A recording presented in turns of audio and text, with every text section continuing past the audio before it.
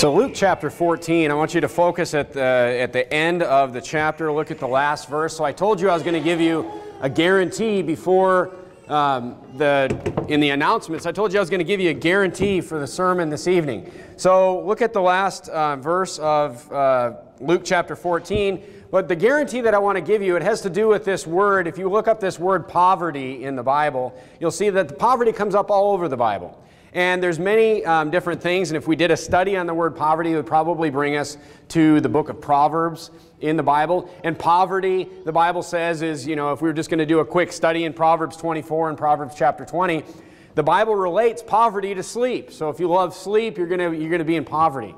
Okay, now if I asked for a show of hands and I took a poll of the crowd tonight and I just said, hey, who wants to be in poverty? I bet you no one would raise their hand.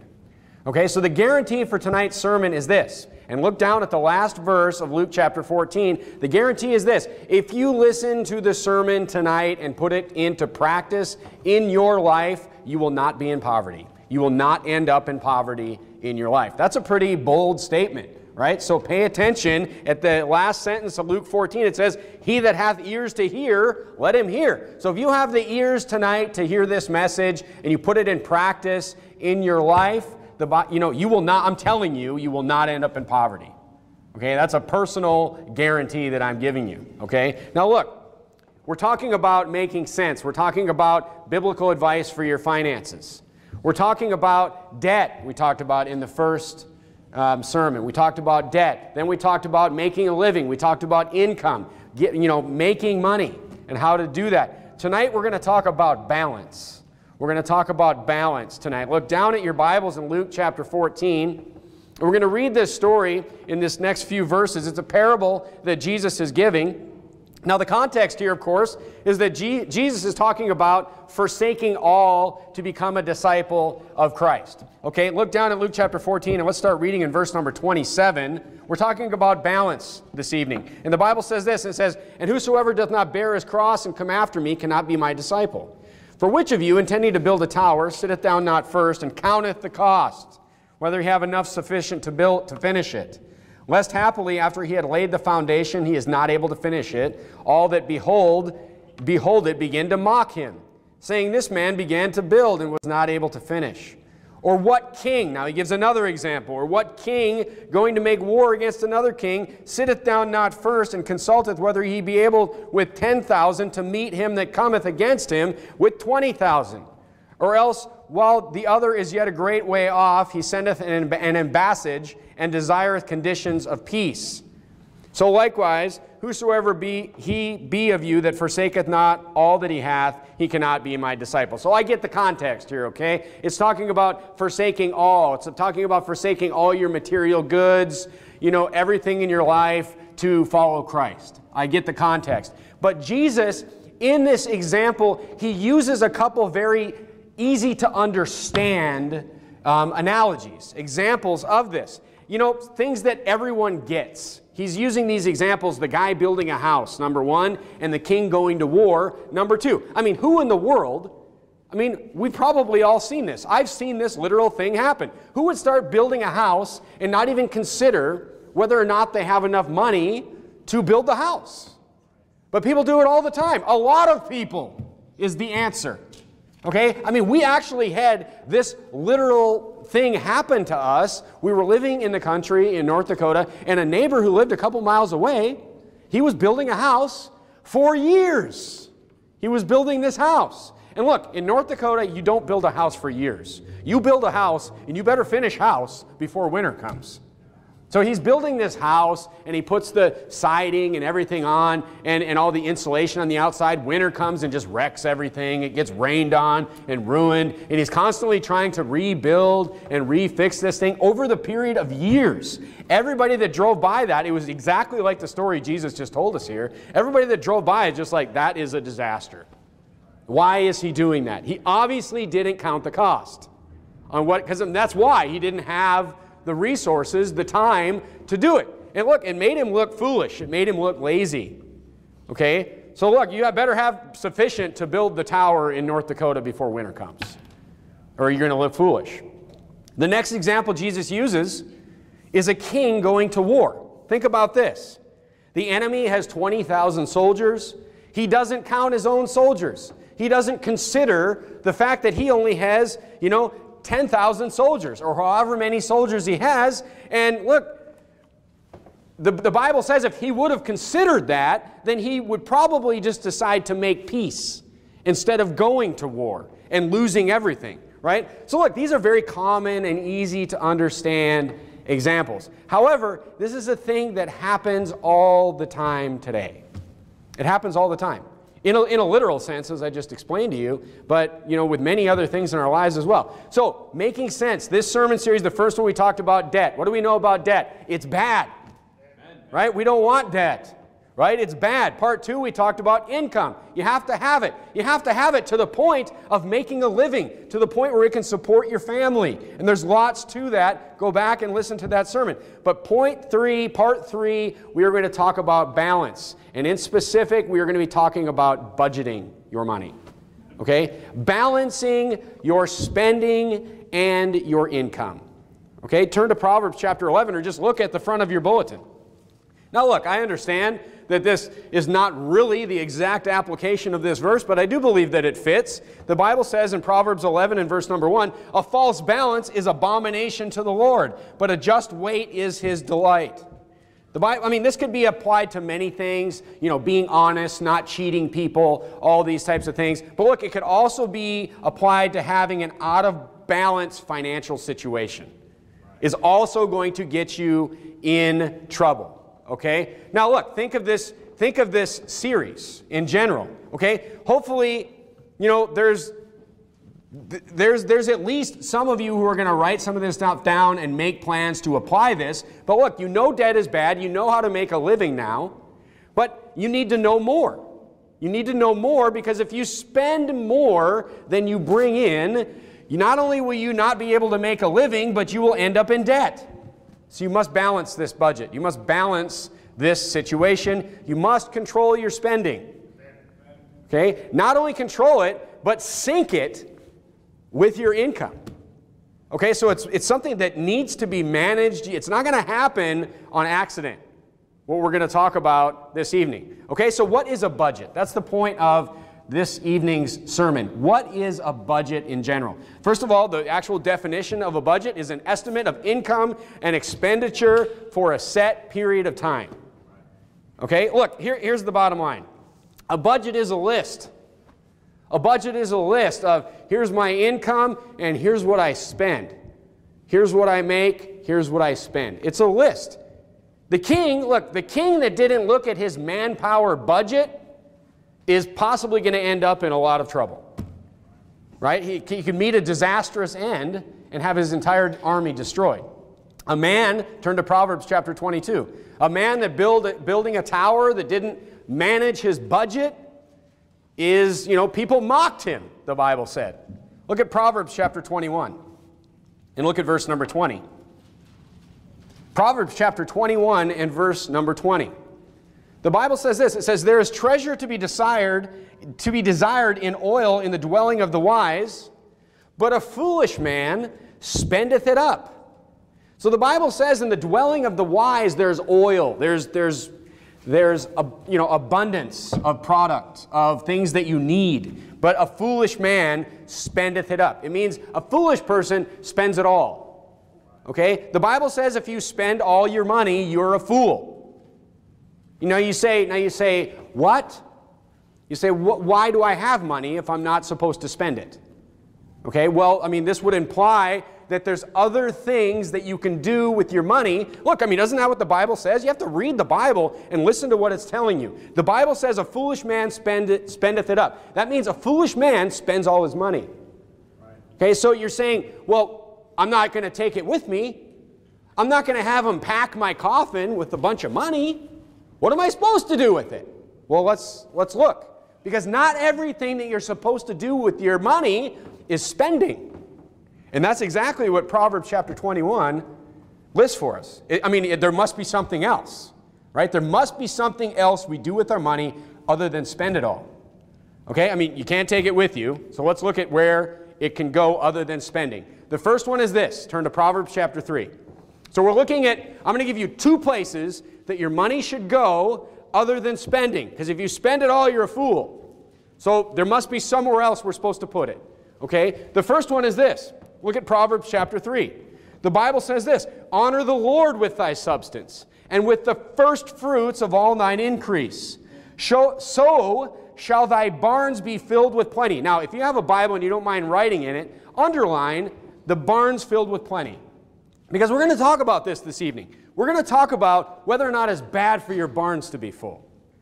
Okay, because a lot of people will say that it's bad for your barns to be full. We're going to answer that question for you tonight. But the Bible says here that if you honor the Lord with the first fruits of all thine increase, so shall thy barns be filled with plenty. It doesn't say your barns will be empty because you gave it all to the Lord. It says your barns will be full.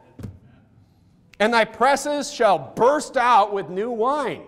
Look, this is a farmer who's doing well, who's got lots of produce, who's got lots of, grain to fill his barns. So, the first thing that you're supposed to do with your money that is not considered spending is giving to the Lord. Giving money to the Lord is not considered spending. You say, why? You say, I'm not even going to talk about taxes tonight, by the way, okay? Don't even get me started. Okay, but it's the first fruits, okay? It's not the first fruits when, Uncle Sam takes all your money, okay? Not going to talk about taxes, so the first fruits is the first thing, is the very first person that takes money out of your paycheck, right? There's so many. I mean, that's it. We're just going to talk about it. No, I'm just kidding. Okay, but here's the thing. Your tithe is not considered spending. You say, why? Turn to Malachi chapter 3. You say, I'm writing a check. You say, I'm writing a check to the church, and I'm giving this money, and it comes out of my checking account. It sure seems like I'm spending it. But here's why it's not considered spending. Look at Malachi chapter 3. Look at Malachi chapter 3. Look at verse number 8. Malachi chapter 3 and verse number 8. This is why it's not considered spending, to give to the Lord. The Bible says this, will a man rob God? Yet ye have robbed me. But ye say, wherein have we robbed thee? So the Bible here is saying, who would even think about robbing God? What are you, an idiot? The Bible is saying, who would rob God? Yet you did, is what he's saying here. He's like, how did you rob? Well, how? How did you rob me? Well, the Bible says, in tithes and offerings.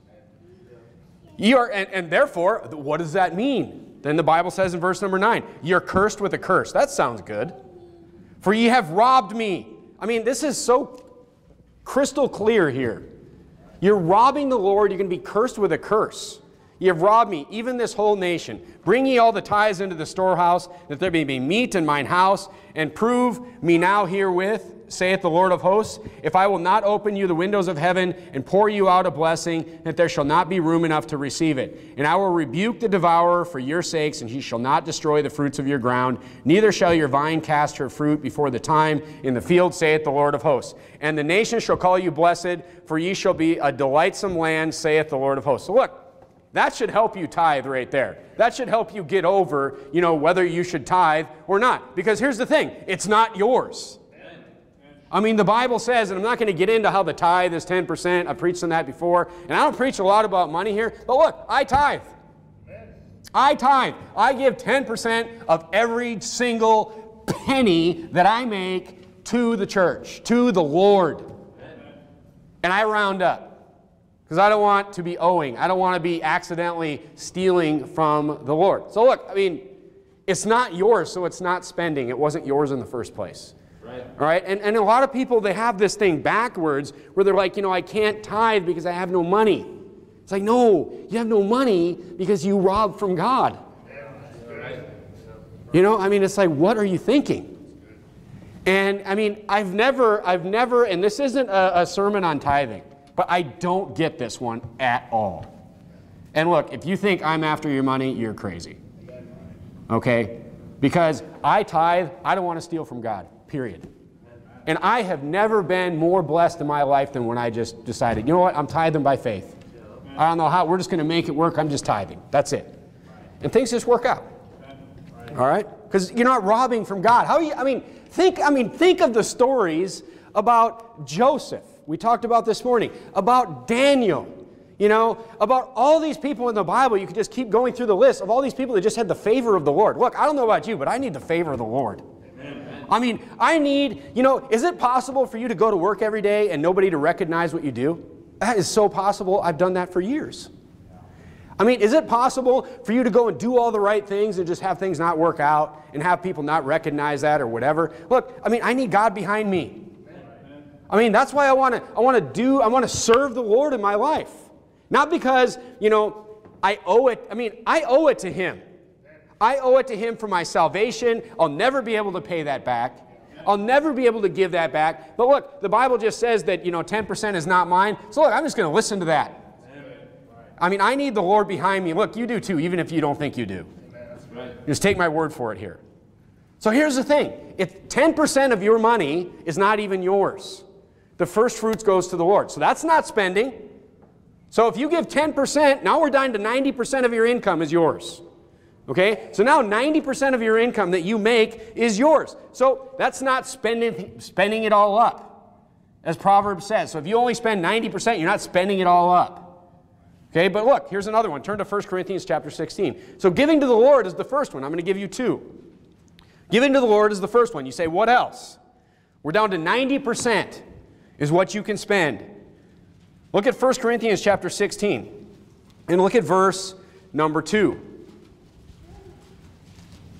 The Bible says, upon the first day of the week, let every one of you lay by him in store as God hath prospered him, that there be no gatherings when I come. Of course, Paul is talking about a special offering here, but he's saying that I want you to lay some money aside in store. And then look at Proverbs 13 and verse number 22. Proverbs 13, in the center of your Bible, right after the book of Psalms, you'll find the book of Proverbs. Proverbs 13, and look at verse number 22. The Bible says this. The Bible says a good man. You know, whenever you see that in the Bible, a good man, you should just like, okay, I'm going to do whatever comes after this. Okay, so, I mean, who doesn't? I mean, raise your hand if you want to be a good man. Right? I mean, look, the Bible says a good man leaveth an inheritance to his children's children, and the wealth of the sinner is laid up for the just. So it's saying, look, if you leave an inheritance to your children, it's not just your children, by the way, it's your children's children that are benefiting from, you know, your inheritance. You know, the Bible says that you're a good man. That's a good man. So if you can lay in store or leave an inheritance, look, that means you didn't spend it all. That means you didn't spend it. There's a balance there. Okay, now look, there's a balance here, is what I meant to say. There's a balance with laying up in store. And we're going to talk about this for a few minutes. Okay, turn to Matthew chapter 6. Matthew chapter 6. Now there's a balance with most things in your life. There's really a balance here. Look at Matthew chapter 6 in verse number 19. Because you could take either one of these sides of things that I'm going to lay out for you, and you could run too far in either direction with either one. So we're going to find out where we need to be according to the Bible. So look at Matthew chapter 6, look at verse number 19. The Bible says this, lay not up for yourselves treasures upon earth, where moth and rust doth corrupt, and where thieves break through and steal. But lay up for yourselves treasures in heaven, where neither moth nor rust doth corrupt, and where thieves do not break through nor steal. For where your treasure is, there will be your heart also. So, which is it, is the question. Okay, am I supposed to leave an inheritance that lasts for generations, which means I am obviously saving? Or am I not to lay up treasures on earth? I mean, which is it? I mean, turn to 1 Timothy chapter 6. Which is it? I mean, the Bible, look, the Bible has to agree with itself, folks. The Bible is not contradicting itself here. Look at 1 Timothy chapter 6. This is the key right here. This is the answer. 1 Timothy chapter 6, verse number 10 is the answer. And the Bible says this, for the love of money is the root of all evil, which while some coveted after, they have erred from the faith and pierced themselves through with many sorrows. This is the answer, so we need to be careful here. We need to be careful that as we budget and save, that our heart doesn't turn to all of our accounts and all of our material possessions and all of our land or our storehouses or whatever it is. We need to make sure that that doesn't take our heart away. Okay, but look, turn to Luke chapter 12. Because the Bible says that the love of money, it doesn't say money is the root of all evil. It says when you become to love it and your heart is there, is where the problem comes. Okay? That's how the Bible is consistent. The Bible doesn't contradict itself between the New Testament and the Old Testament. Look at Luke chapter 12. Let's look at this guy. And I've seen this verse used, or this parable used so many times in the wrong way, it's ridiculous. Okay? But look at Luke chapter 12 and verse 16.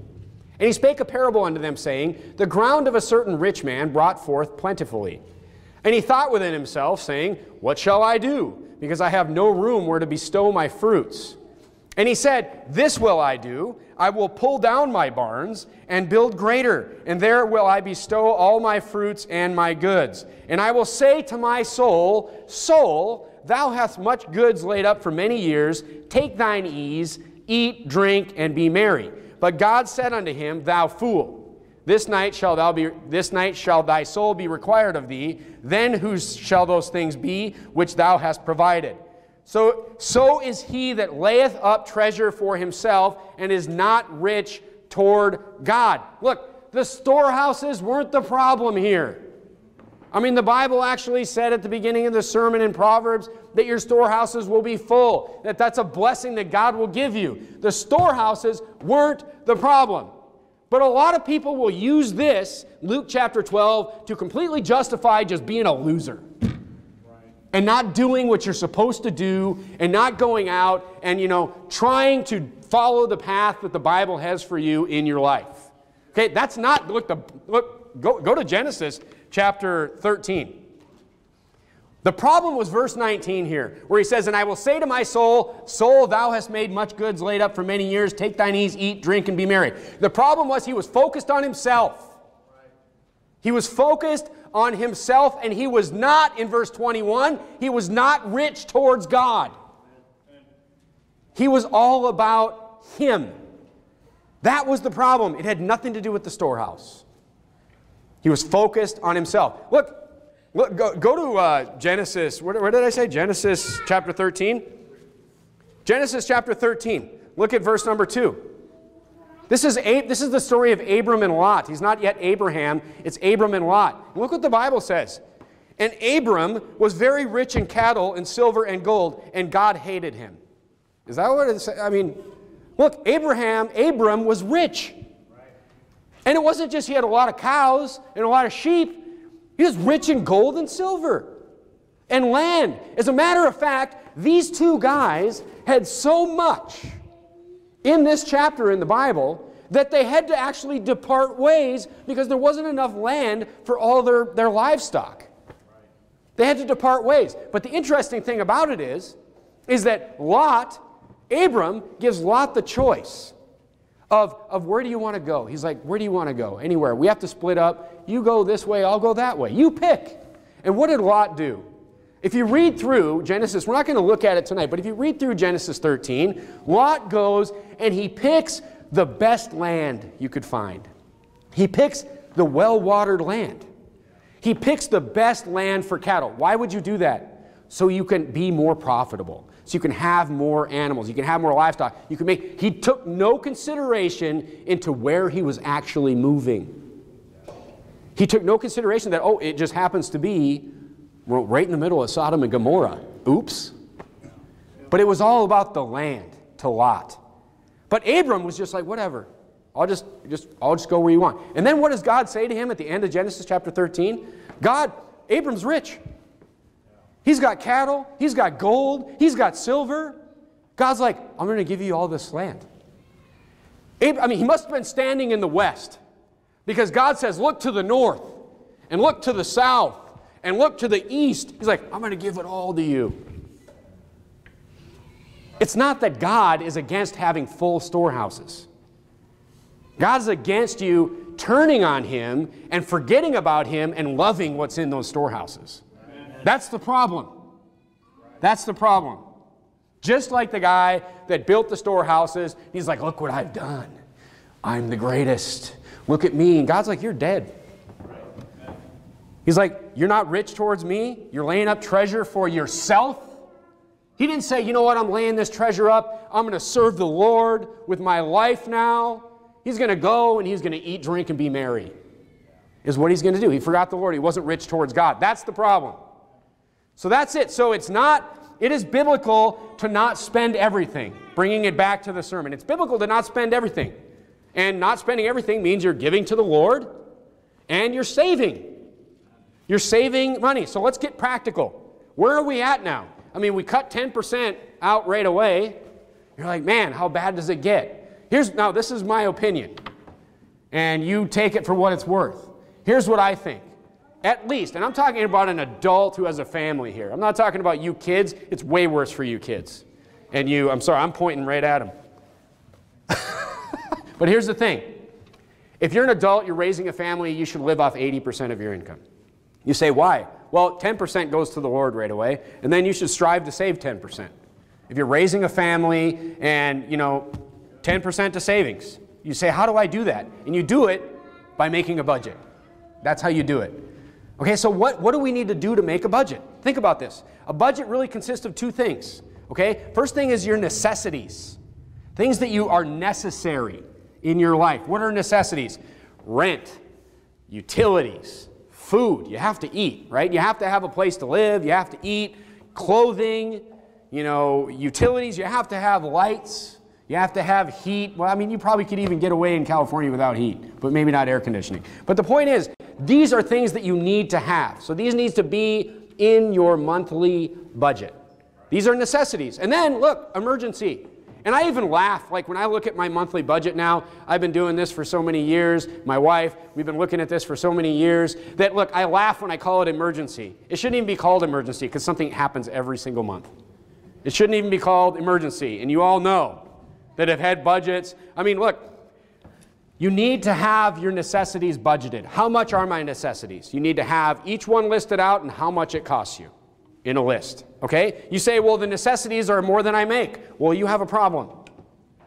You have a problem. We're going to talk about that, a little bit later, but the first thing you need to do is list out your necessities and how much it costs you every single month. Okay? Now you're there.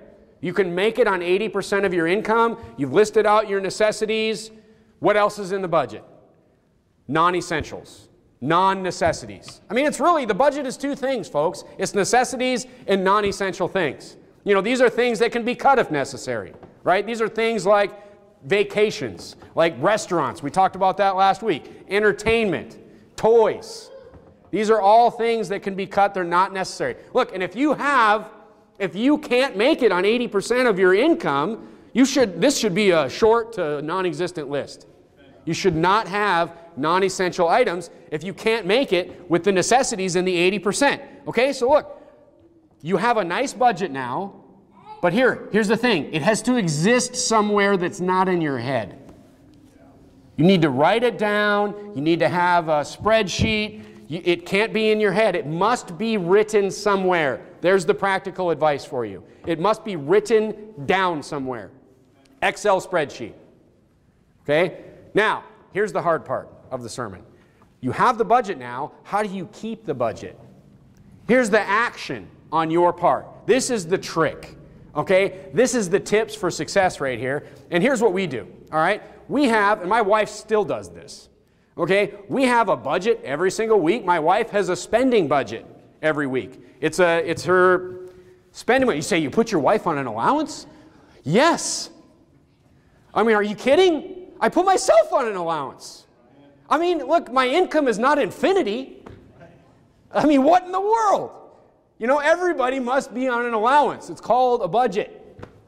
Okay, so you have a budget. My wife still does this. This is how good she is at this. And she has a budget of whatever it is per week, and she will actually go and pull that cash out. She just pulls that cash out, and she has her money for the week right there. And then there's other budgeting things like, groceries and food and all these different things. But like her budget per week, she pulls out in cash. And then she knows that's how much I have every week. And when it's gone, it's gone. No more coffee or whatever, right? So look, you pull out that cash until you're trained. Eventually you'll get yourself trained to stay under this budget. Okay, next, you've got to live on this 80%, right? You say, why 80%? Because the 10% to the Lord, 10% to savings, 80% to survive. So you say, I can't make it on 80%. So if you can't make it on 80%, you know what your budget is now, that it's necessities and non-necessities, and you say, I've cut out all the non-necessities, and I still can't make it on 80%. Well, here's what you do.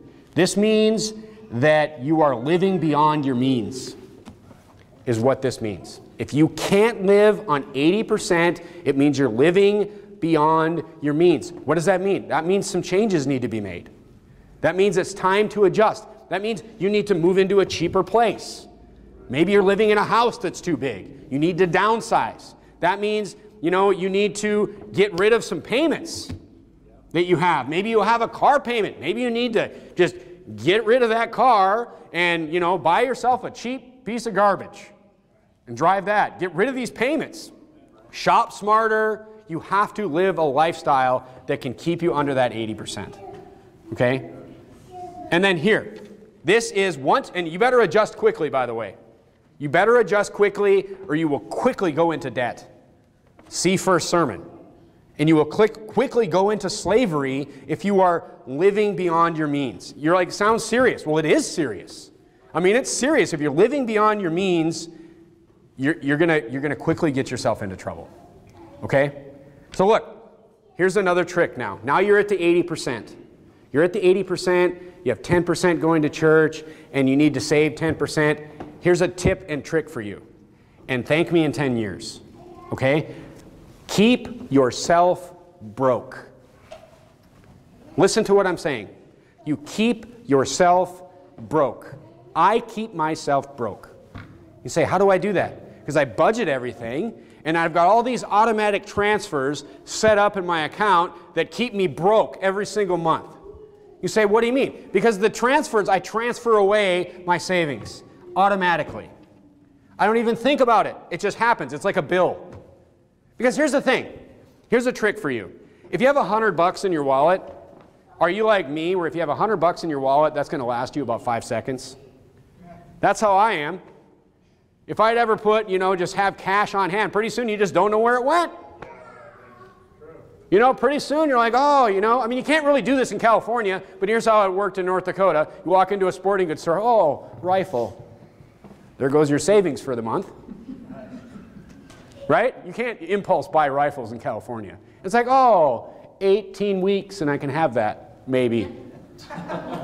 If I pay an extra 50%, and then they probably still won't give it to me. But my point is this. You set up automatic transfers and you just forget about it.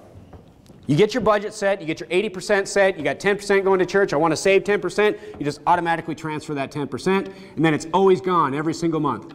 And you don't have the money to spend. It's that simple. I mean, I have so many auto transfers at this point, I don't even know, I think maybe I have to back them off. I mean, we're always like, I'm literally living paycheck to paycheck, but I'm not really. You see what I'm saying? But I'm keeping myself broke on purpose. So it's not there if, there's things to buy that we don't need to buy. So look, if you do things in this sermon, successfully, diligently, you can have something in 10 years.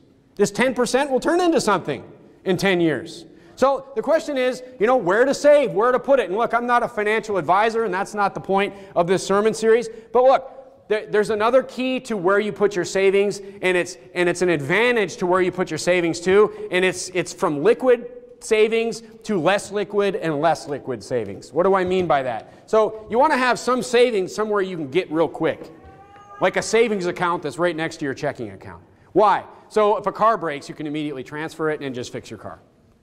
Okay, and then by the way, it's nice to have $1,000 in an account like that, so when your car breaks, look, cars break. We've talked about this all the time. They're always going to break. You can just have that money and it doesn't mess up your budget because you have that emergency there, right? There's always an emergency. Write that down. Something always comes up. If you've got a family and you're working and you're in the real world, something always comes up. Something breaks, you need something, whatever. A medical bill, something always comes up. So look, then there's other things that are less liquid, which are nice. You can transfer to other accounts of, we talked about, appreciating assets, right? I mean, a house is an extremely not liquid, savings place. Your home, right? So you're not going to be in a sporting goods store and say, oh, I like that rifle. I'm going to sell my house and buy that in the next 5 minutes. You can't do it. It's a nice protection for you to have these different places that basically kind of locks your money away for you, from your savings away for you, okay? So look, the recap of the steps is this. You create a budget. Your budget is 80% of your living expenses, 10% goes to the Lord, 10% goes to savings, and then you stick to the budget. But it's about, look, it's about getting your standard of living right. It's about getting this balance that the Lord wants you to have, and then you just keep yourself broke. And you'll be fine. From there, it's just about executing. And look, it takes disciplined living. It takes disciplined living. You can't have this attitude of, I need everything right now. I've got to have everything right now. It takes disciplined living. It kind of gets sort of fun after a while to kind of see how much money you can save on things and see, if you can get, keep to that budget. It's kind of once you have a budget, it becomes a goal, you see? And once you start meeting that goal every single month, it kind of becomes fun. It kind of becomes something that you're accomplishing every single month. How little can I live on? My wife will still talk about, shopping. Not so much anymore because no one shops anymore. But I just remember my mom and her sisters and or my wife and her sisters talking about how much, they would always compare how much they saved on things that they bought. That's a good habit to get into. Because how much can you save? How far can you stretch a buck? And look, homeschooling parents, single income parents, you'd be surprised how far you can stretch a buck. If you just be smart about things. Get on a budget, stick to the budget, and as you get raises and as that income goes up, increase that 10% of savings more. Just use that as a starting point. Don't be like, oh, now I can just blow all my money.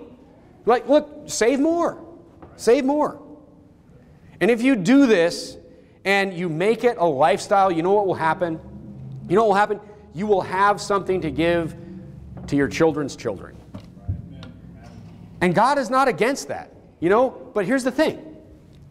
It's a balance is what we're talking about this evening. It's a balance. And, the Bible says that he that will be rich, you should not want to be rich.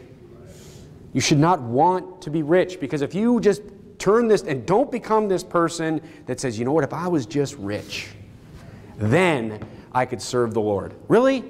That is such, and I've seen people do that and fail at that, and what they do is they fall out of the Christian life. Because they're like, if I could just be rich, you know what? You can be poor and serve the Lord. There is no fee or income that you have to come here and serve the Lord. We'll make you a missionary now. We'll make you a missionary in this church. So many people strive for that. They're like, I just want to serve the Lord. But look, if you will be rich, that's where your heart will go. You will fall into a snare, and you won't serve the Lord. If you're not serving the Lord when you're poor, you're certainly not going to do it when you're rich. Okay? But God is not against you being financially stable. God's not against it. He's actually telling you how to do it. By telling you, hey, don't spend all your money. Leave an inheritance. Don't become obsessed with it. Don't put your heart there. And this takes self-control to do this, what I'm talking to you about tonight. But you men, listen to me, you men. If you ever want to get married and you ever want to have a family, you had better learn to manage this type of thing. Because guess what? It's your job to manage it. It's your job to manage this type of situation. It's your job when you come into a family to say, here's our budget, and here's what we're going to do, and here's what how we're going to take care of things. And here, you have to run that show. And if you mismanage it, and we talked about last week, if your wife just goes around and starts popping holes in the boat everywhere, you're done. You're going to be ruined, and people will think you're a fool. They'll walk by you, they'll see that your tower's falling over, and they will laugh in your face. Okay, so look, it's a balance. You see what I'm saying? It's a balance. It's smart. We have to manage it. Men, you have to lead your families in this direction. If you've cut every necessity, look, and here's the thing. I know for a fact that in this country, in this situation that we're in today, in this country, that if you work hard and you are diligent, you can make enough income to do this 80%. Guaranteed. I know it. So don't tell me, I just work hard and I'm doing everything right and I just can't live. I don't believe you. You can do it. I know, I'm living in this country today. You can do it. It can be done. It takes self-control. It takes management. You're not supposed to spend it all. And you're not supposed to be obsessed with it. Okay? Let's bow our heads and have a word of prayer.